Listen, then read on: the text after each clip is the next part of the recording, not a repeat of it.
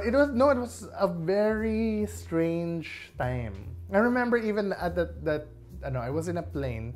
You know, diba, Cebu Pac loves playing these like music versions of pop songs.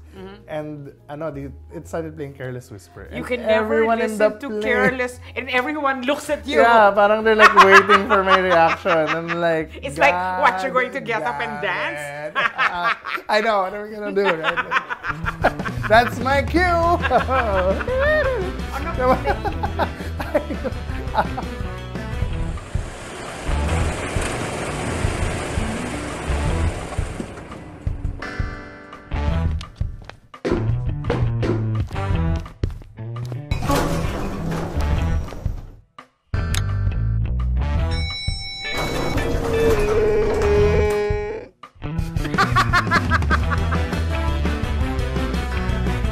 The world has gone bonkers.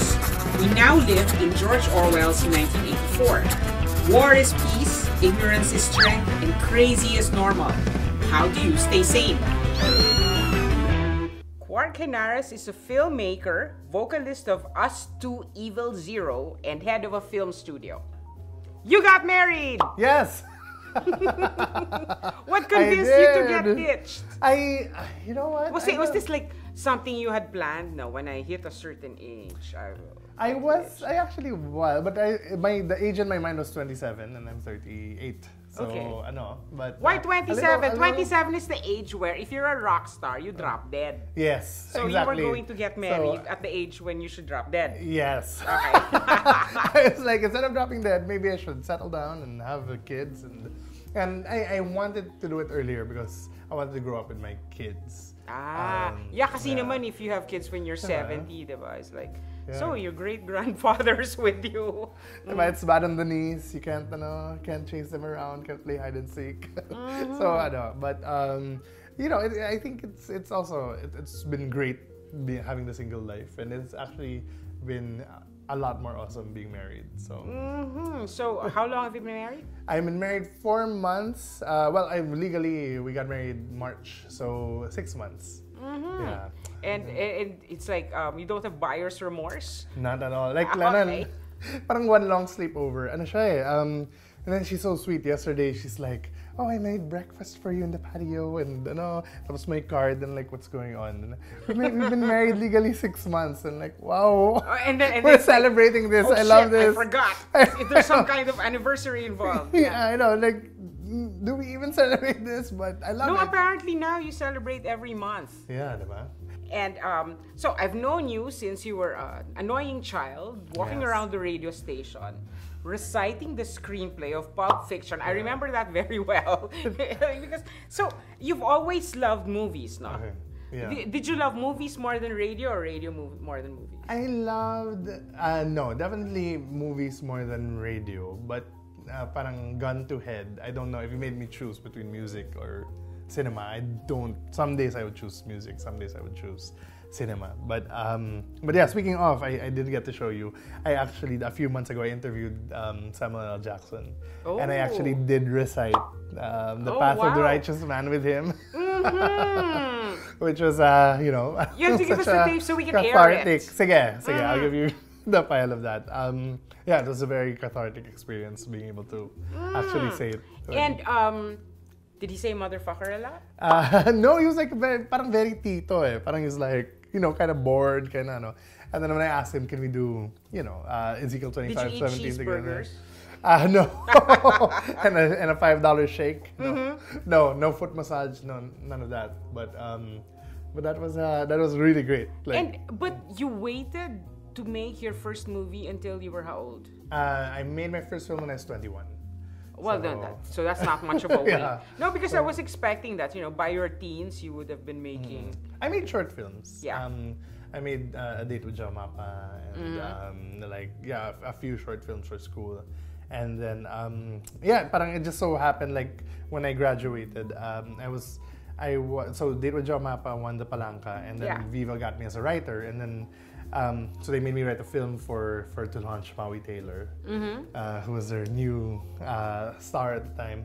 And then I think at the time Eric was fighting with Viva, Eric Mati, then Peke de Galiaga didn't want to do sexy films, and neither did Yam Laranas. They went through like 7 directors, and they couldn't find a director for that script I wrote, and they really needed to launch Maui.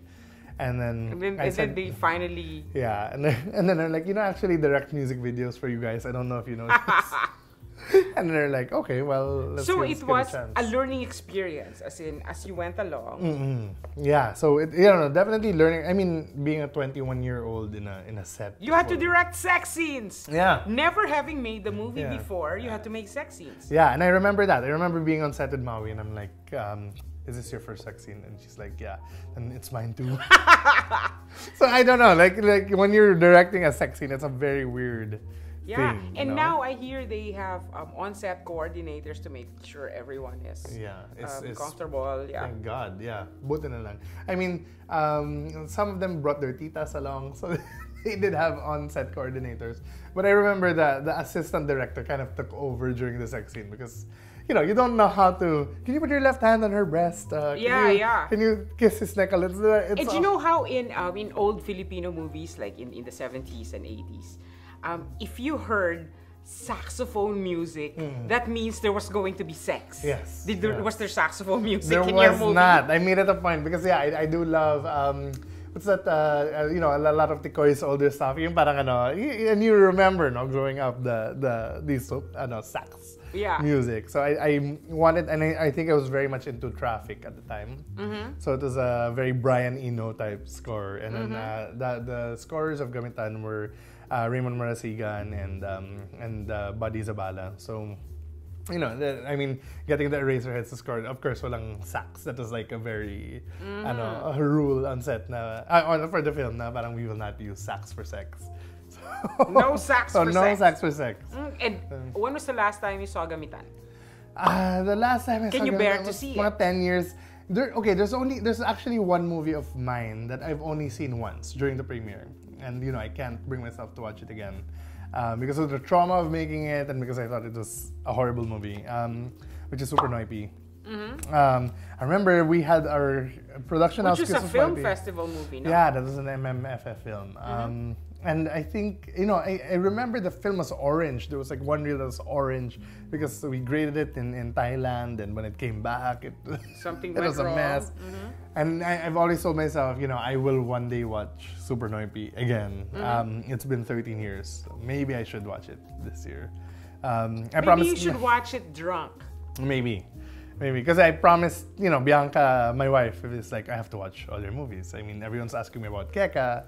I don't know. I You have seen copies Keka. of all your movies? I have copies of Gamitan Keka, Super Noipy. Super Noipy I actually do, and Rock and Roll. So 4 out of 6, I think. And of course the short films. So I showed her Keka at last. So maybe it's time to show her Super Noipy. I enjoyed Keka a lot.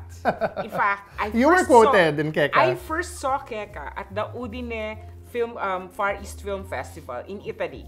So we're in a large we're in a large auditorium, and then the other members of the media are seated in a row, and then Keka is on, and then she says, "Sabi ni Jessica Zafra, walang serial killer sa Pilipinas," and all the other media looked at me like, "You're important." They just They name checked you in a movie. Yeah. I forgot to offer you a drink. What can we offer you? Tea, please. Okay. So Gamba tea, please. Yes. Oh, hello. This is our assistant Gamba. How does he get these lovely abs? Hello, sir.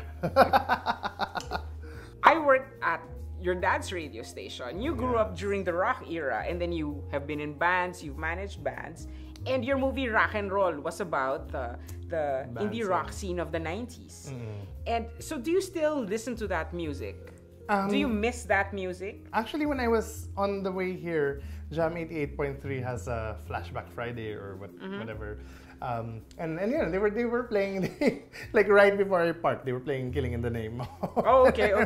Wikipediaing. Which is still very relevant because people are angry. Yeah. As in, I don't know why there is no Rage Against the Machine revival. Yeah. And in fact, well, we can talk about this in a bit.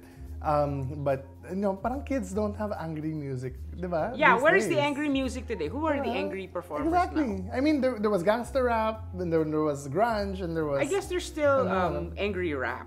But it's parang more lifestyle rap, diba, now? So it's strange. I mean... No. For true anger, you need some metal rap or something. Yeah. Yeah. So there was even that Linkin Park Kupao new metal, diba? Then that's kind of like the last, and then after that, parang there's no outlet really for kids. But I do go back to it a lot. I wanted to actually make a documentary. We were interviewing Yes, because it was such an unusual time, the 90s, in the Philippines, because we've always listened to the same kind of romantic ballads, birit music, and then suddenly there's the alternative scene. Yeah. And then, of course, I always figure it coincided with the Asian financial crisis. Whoosh, everybody went back to the traditional stuff. Yeah, no, and then there was like a UP scene, there was a LaSalle scene, there was so it was really great that the whole, I mean, even stuff I wasn't really super into, like Razorback or like there was so many great stories, and like the fact that well, in the late 80s people had to wear gel, and there was a class divide in UP.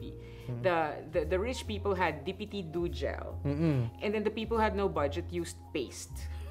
As in yung school paste for your hair. So, if you were watching a concert and it started raining, you could tell who was wearing paste kasi they would run into the buildings kasi malulusaw yung buhok nila. Oh my God, yeah. But there has to be a document of that. Yeah, so we were kind of trying to work on one, kami ni Irvin and Diego. We interviewed Patrick Reidenbach, and then we realized, oh my gosh, it's such a daunting task to kind of like get all these people. And a lot of them are dead now. Yeah. As in, everybody died young. Yeah. Yeah, or a little. Yeah, I mean, we didn't get to interview Pepe, and of course, he's not with us anymore. And he lived a long time for Pepe. Yeah. Yeah, exactly. So there. Well, anyway, one of the major changes of the last few years is I used to go to the cinema 2 or 3 times a week, and now I find that I only go when there's an event movie like the Avengers Infinity War, the Avengers Endgame, etc. And I feel like all the movies that now open with rarities like Once Upon a Time in Hollywood or Ad Astra, they're mostly sequels, reboots, franchises, and it's like the original stuff. If you have a new idea, go to a streaming service. What the hell's going on? Oh. No, it's very different, very strange. Parang we talk a lot about the 90s, and I was telling Soki earlier, parang diba? Like, remember the days when there was Groundhog Day and Dave and Reality Bites. Parang these weird films that were not indie. They were like quirky, Heathers. And you yet can't they were have for that the big anymore. screen. Yeah. There's no such thing except on Netflix. Right. Diba? And in fact, in the US, the rom-com is owned now by the streaming services. Diba? So yun nga, like and I think Lucas and Spielberg made this. They kind of predicted that this would happen. That cinema would be like going to the theater, going to live theater, and kind of like more event na lang than it's something, whatever that is more bagay to be spectacular and experienced by a mass audience is a kind of film that will survive in cinemas, which is kind of what's happening the small now. personal movies. They're to be consumed in your house. No more communal experience. Yeah. Except, rom-coms na Pinoy. So if you look at the top 3 grossing films of all time right now, number 1 and 2 are Avengers Endgame and Infinity War. So it's like 1.5, 1.6 billion. And then, I thank God for what's the recent, Catherine and, Hello, Love, Goodbye. Yes. It's like 600 million. I think. So, but after that, Catherine Bernardo starred in the 2 biggest hits in Philippine history. That one, and then the House. House of Us. Yeah. And so and then after that, it's Beauty and the Beast, Civil War. So parang talaga. Big Hollywood, and I guess it's both a blessing and a curse that we Pinoys are so good at English. that parang, do we even need Pinoy cinema, diba, in the theaters? Parang that begs a question. So, yeah, you're right. It's I guess also, you know, think about going to the cinema. You spend maybe an hour in traffic. You spend 50 to 100 for parking, and then you pay your 200. Yeah. So you end up paying like 1,000. It's 300 na. Ha? On the other hand, you know, your Netflix subscription is like every month. Yeah. Exactly. So you pay, you know. And then if you do iFlix or Hook, that's like 120 or 150 per month. So, diba? Yeah, so is it easier for Filipino filmmakers to get produced now that there are several streaming services that they can approach? Yes and no. I mean, I think everybody is working, but not so few are making movies. So a lot are doing I-Want series, a lot are doing, you know, online stuff. Yeah, I think it's because, you know, there's been a shake-up. The traditional media is not what it used to be. But no one has gotten a grip on digital yet, on online and how to make gazillions of it. Diba? Wild West talaga, you know. So, but my wonder is, what I'm wondering is, will they need Filipino content? And of course they will, no? But look, if you look at Netflix buys maybe 25 films a year, and probably a lot of that is just back catalog, diba? Yeah. They don't need to make a Netflix original na Pinoy. They don't need to, So, will that be good for us or will that be bad, diba? Anyway, you mentioned earlier that you met Samuel L. Jackson. How? I interviewed him for Captain Marvel. And? Ayun, I mean, I interviewed him and then Gemma Chan, who's a darling, and then Brie Larson, who is an interesting character. Oh, So parang I think he's very, parang very calculated every move. Like, oh, I should be happy now. Parang, may parang robotic quality si Brie Larson. But yeah, we interviewed them, and you're actually not supposed to mention stuff that's not Marvel films or whatever. So I think I got into trouble a bit for doing the Pulp Fiction bit. But so you're supposed to stick to the subject only. Yeah. Because they have done nothing else. Yeah. But that movie, Yeah, but I mean, my God, it's the only film passage I really take to heart, you know. We gotta do it. So that was super fun. Yeah, and years before that, you met Quentin Tarantino. Yes. So what was that like? That was great. I think it was like super surreal because I really was fanboying, and I think he could smell that. Like when I met him, I knelt down and I'm like, I became a filmmaker because of you, and these are my films, and you know, and he was like very, I could tell it, parang very ilang sa akin, and then one day he's like, is he being sarcastic? Yeah, or he's like, well, look at this fanboy, and then he's like, but then you know, he with his own idols is a super fanboy. Yeah. And then I think he's like, one day he sees me again. He's like, come here. They're like, you know what? I was being driven down Edson, and I saw this billboard. I was like, that's Quark's film. And I went to this video store and I saw this other poster. Like, that's Quark's film. And this guy's bigger than he makes himself out to be. Like, so what I'm gonna do is I'm gonna fucking like, I'm gonna watch all his stuff and I'm gonna watch it in a row. Blah blah blah. And then he actually did. Like while he was in Manila, he watched. Thank God, Gamitan did not have subtitles when he watched Keka, and he asked for dinner with me and Katya and That's fun, yeah. So. You know, and he told Katya, I'm a big fan, and you need that in the Philippines, a big fan because it's so hot.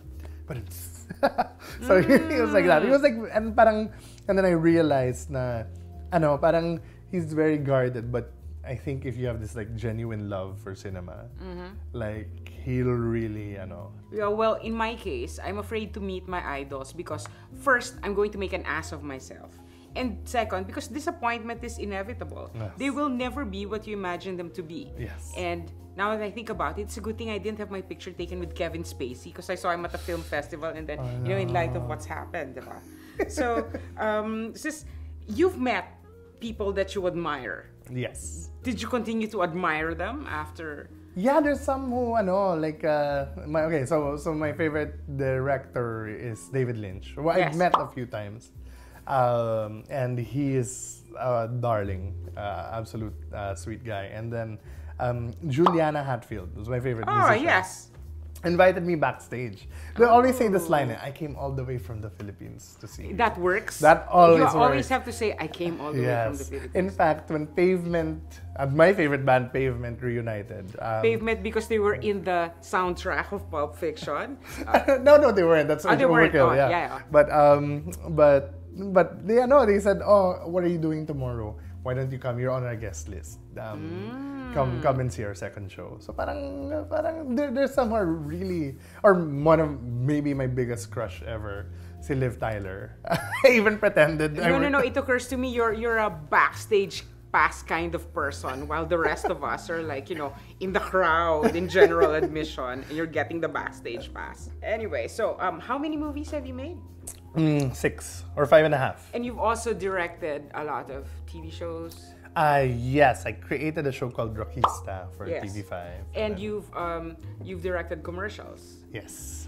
And okay, so I write a lot of essays and fiction, and this year my collected short stories is coming out. And there were a couple I actually removed because I fear that they are terrible pieces of crap. And to be honest, it's like, how did these things ever get published? So they are not included in my collected stories. And here's where we admit to the worst pieces of crap we have ever produced. What are the things that you wish you had not done? Growing up, like in NU and seeing your show, it was always, even before I made pieces of art, I always remembered what you said, nga, na when you look at your old stuff, one of two things, it's either, oh my God, this is brilliant. Yes, this why brilliant. Can't I do this anymore? It's like, I used to be great and now I'm crap. Yeah, or parang, I can't believe I ever wrote this. Yeah, who greenlit this? Yeah. And I think, like, even when we were talking in the dressing room, you know that I'm like my worst critic. So I was like, I can't watch Super Noipy again. I hate Gamitan, and I'm very. In fact, one of the funniest things, I think, one of the most entertaining things to watch is my Gamitan commentary. If you listen to the director's comment, it's like, why is she wearing that? What did they even say yes to this wig? Wow, it's like, honest commentary. Yeah, it's like self-punishment. So this makes me want to look for a DVD of Gamitan. Yeah, the ones I've directed, I think in terms of film, the ones I really loved, it's only really Keka and Rock and Roll. So, how do you deal with a scandal involving family members? I know. You didn't think that you could get away without being asked that question? I don't think I've ever said this in any sort of medium, in any sort of interview. But it was actually, who told me about it? I get the scandal. Video, yes. The video. It was Claudine Barreto who called me. Hoy, may may video, ganun. And I'm like, what? And then shortly after, it blew up. Yeah, it kind of blew up. I think he was being blackmailed, actually. That was Zano, and then someone else released the dancing videos, and then I guess the blackmailer panicked and released the rest. But it was a very strange time. I remember even at that I was in a plane.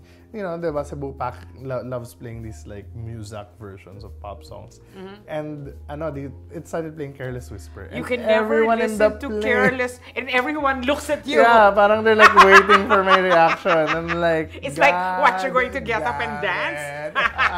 I know what are we gonna do, right? That's my cue. On a plane. And then, we were in London at the time.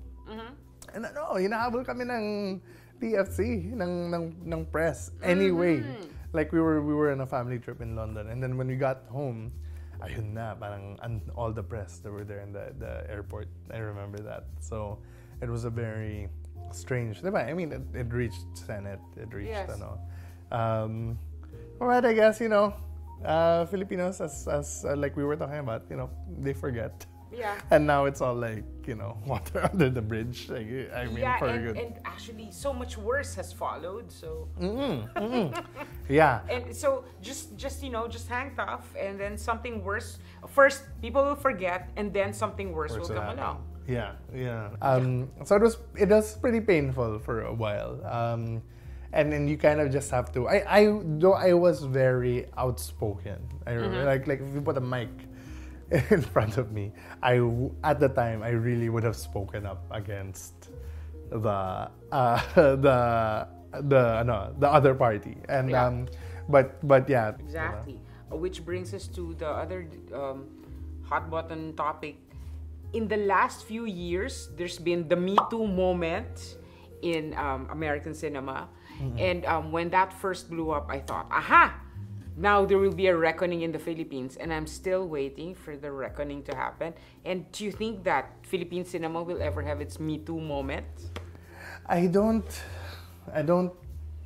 Parang no, we were the same. When Me Too happened, I'm like, ito na. Oh, ito na. Philippines, diba? Especially ang daming Twitter warriors. Yes. Parang, and strangely enough, it happens sa local music scene na parang, oh, this vocalist, hit on me or whatever. But it didn't happen in showbiz where there is so much. Yes. I mean, so much that we hear about. Yes. And like, I mean, for both men and women, diba? Are I think abused more in showbiz here than in a lot of other countries, probably including the US. Yes. Parang wala talagang controls dito, di ba? Yeah. So, di ba, there's so much talaga, there's so much victim blaming, there's so much kasi alam naman yan na mangyayari yan, or she shouldn't wear that, gusto niyang sumikat, di ba? Exactly. So, I mean, it is my hope talaga that the lid gets blown off and you could, because it's not happening now, no? Yeah. And I don't know, is it because diba, I mean, a lot of naman is financial, diba? I need this to help my family. I think that's one factor. It's like, I don't want to lose my job, I don't want to lose my livelihood. Yeah, I mean, parang there really needs to be some sort of, I don't know, like raising, or diba, parang the industry has to be turned on its head. Really. Well, maybe the younger people are going to start it, because the older people are already too set in their ways. Yeah.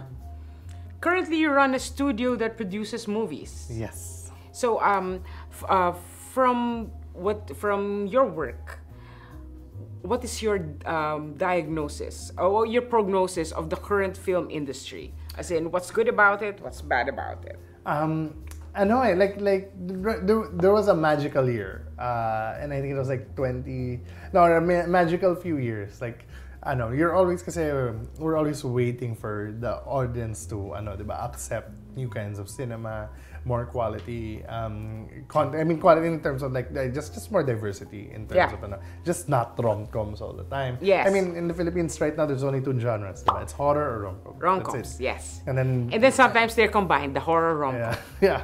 And then MMFF, okay, may budget na pang fantasy. Yes. But and there was a great few years, and I think this was around the time of that thing called the Dana, which was a romance actually, but a very different kind of romance. And then Genera Luna, and then Sunday Beauty Queen, and Die Beautiful, and like, wow, oh my gosh, it looks like the audience. Yeah, things are looking up. Yeah, and the audience is starting to look at things that are not the usual. Yeah, and then parang it went away.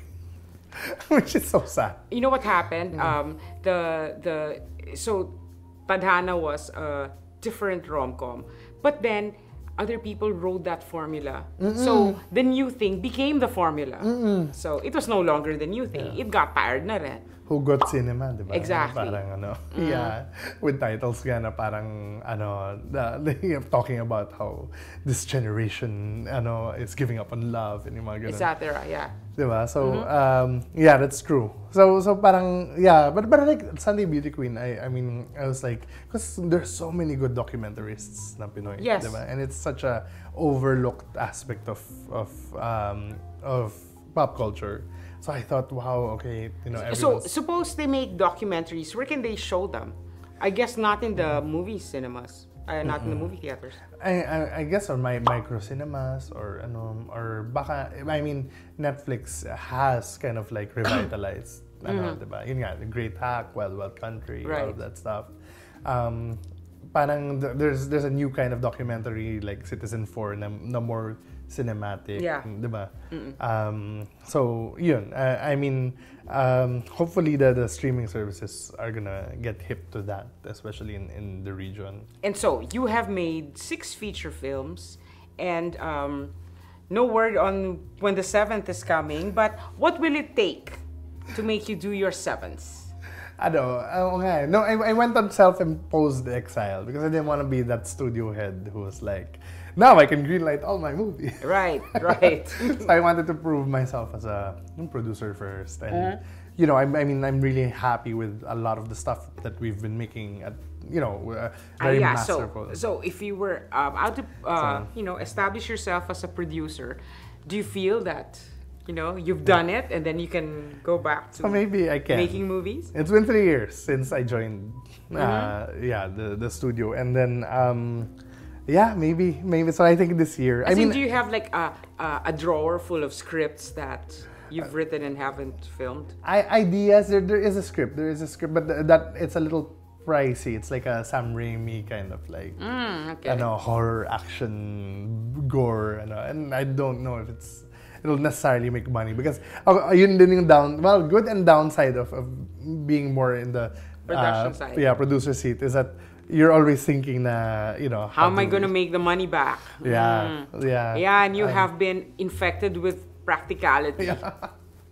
And so another film I've been wanting to do is just like a small Q cinema or Cinemalaya type film, which is about the misogyny and and this character based also on on stories of how people are taking advantage of their place now in politics and kind of like using it to threaten women, and so that one is definitely not gonna make money. So I want to do it on a smaller budget and kind of make it a little more personal.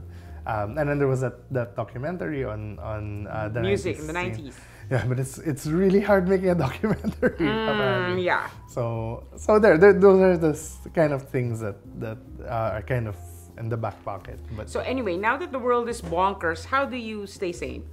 How do I stay sane? That is a good question. I've been watching a lot of TV, an unhealthy amount of television. Binging. And then there's like so what's much. good? Succession is. Succession is amazing. wonderful. Yeah, yes. That's my favorite show. If you're and then Fleabag, of course. Yes. I think anyone who loves that 90s style of fourth wall breaking.